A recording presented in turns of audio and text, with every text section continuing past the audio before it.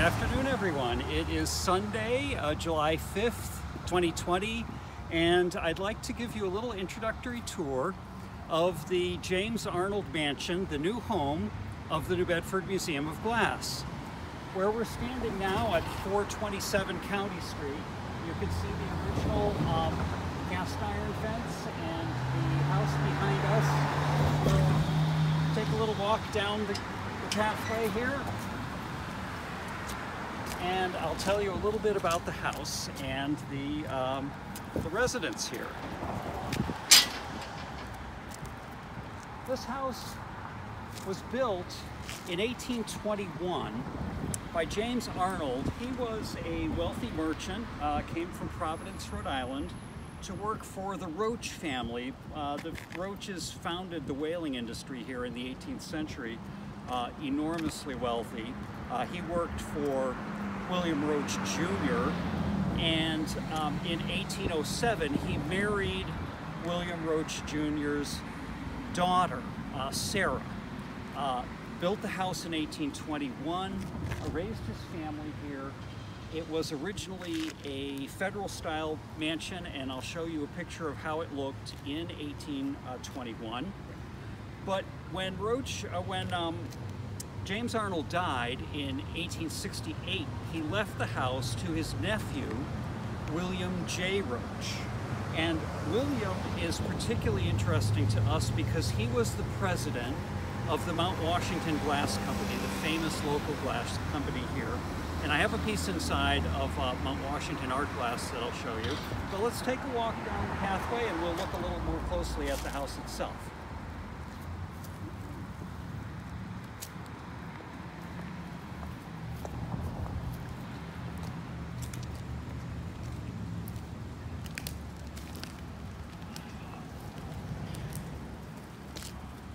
You can see the brick facade, original facade, up to the second floor.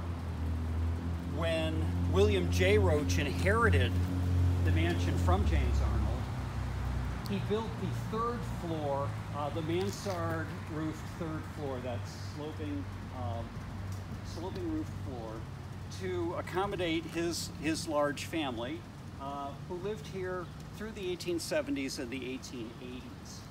As I mentioned, William J. Roach was active in many industries. He was actually the second mayor of New Bedford in 1852. And when he passed away, the house stayed in the Roach family for a couple of decades, and then in 1919, it was purchased by a private social club, the Wamsutta Club. And at that time, they added the north and the south wings, so they expanded the building considerably. And there are meeting rooms, there is a restaurant, kitchen, dining rooms, and we'll get a quick peek of that when we go inside. So let's go in through the front door and take a look at how this house originally looked, and then see what William J. Roach did with it in the 1870s, Victorianizing it considerably. So let's.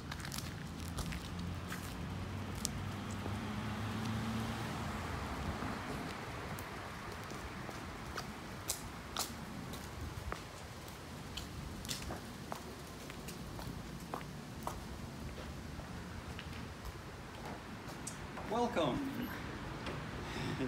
Right through.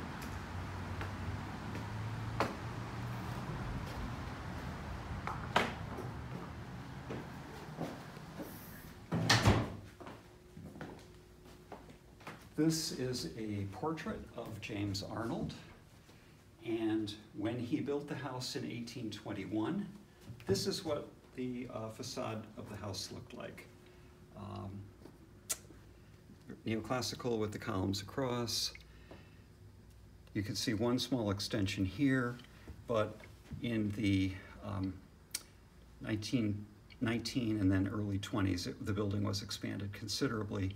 You can see the fence that we just came through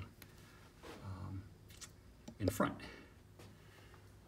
So again, Arnold left the mansion to his nephew, William J. Roach.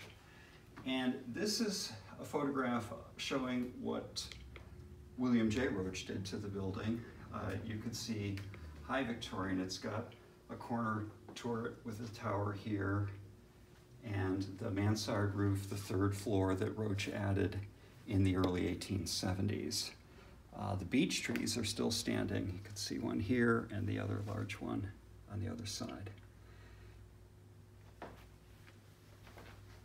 Now, as I mentioned, William J. Roach was very active with the glass industry when the New Bedford Glass Works was founded here in the 1860s. It was a brand new state-of-the-art glassmaking facility.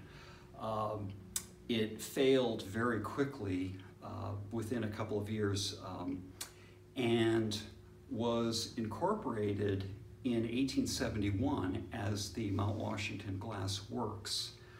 William J. Roach was one of the founding officers of the company, and in the 1880s and 90s they became very famous for fine art glass. This is an example of hand-blown, hand-decorated art glass that's typical of the type of work that was being made here in New Bedford. The city was called the art glass capital of the country for several decades, and they introduced many different designs and patterns and types of glass that were extremely popular during those years. The company, under Roach's leadership, was never very large. They employed about 250 workers.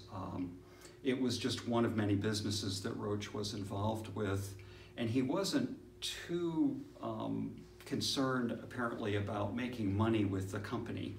There is a Dunn and Company credit report that was written in the 1880s that talks about how, although the company didn't make money, they had some very, very wealthy people in the company. And Roach, they specifically mentioned Roach and said that they thought he was worth between $2 and $3 million.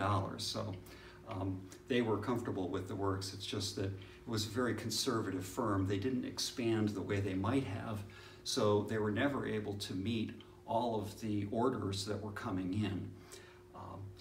In 1880, William J. Roach was involved with founding the Pearpoint Manufacturing Company, which was a silver plate firm.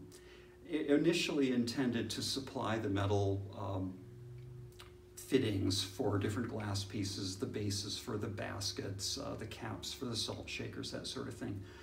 Became actually more successfully financially than the glass company. And in 1894, it absorbed the Mount Washington Glass Company, and it all became Pearpoint. So Roach was a founding officer of that company as well, and very involved with both industries. We can imagine this house filled with beautiful Victorian art glass when William J. Roach and his family lived here. That is where the Glass Museum is being built and established. We hope to open there later this summer, and the elevator for the mansion getting down there will be in this area right here. But you can see a little bit of the scale of the Wamsutta Club facilities here. They're the private social club that still occupy the ground floor here at the mansion. As we finish up our installation downstairs, we're putting carpet into the area that will be the gift shop. We're still doing some painting. We have the electrical work to do with the display cases. But once that work is a little further progressed, we'll continue this tour with a walk downstairs through the new Glass Museum galleries. Thank you, and we'll look forward to seeing you again from the New Bedford Museum of Glass.